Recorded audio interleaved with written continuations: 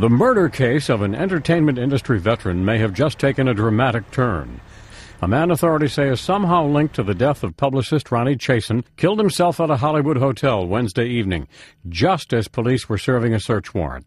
Chasen was fatally shot in Beverly Hills after a movie premiere 2 weeks ago.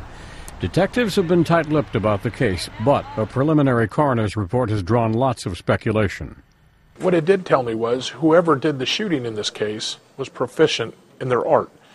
They hit center mass, which is what you're going for in a kill. Gil Carrillo is a retired homicide detective. He says the preliminary autopsy shows 5 bullet wounds to Chasen's torso, indicating the shooter hit a moving target with precision, something that would be difficult for anyone except a well-practiced marksman. On a still target, I don't know that I could hit, and I qualify in every trimester. I don't know that I could hit a shot group that good. So it's somebody that's proficient in what they're doing. Investigators have released few details, but say they have not received any word of threats being made against Chasen. Chasen's many friends in Hollywood insist that she was not mixed up in any shady business, but Carrillo says any business can get messy when there's enough money behind it. Brian Thomas, The Associated Press.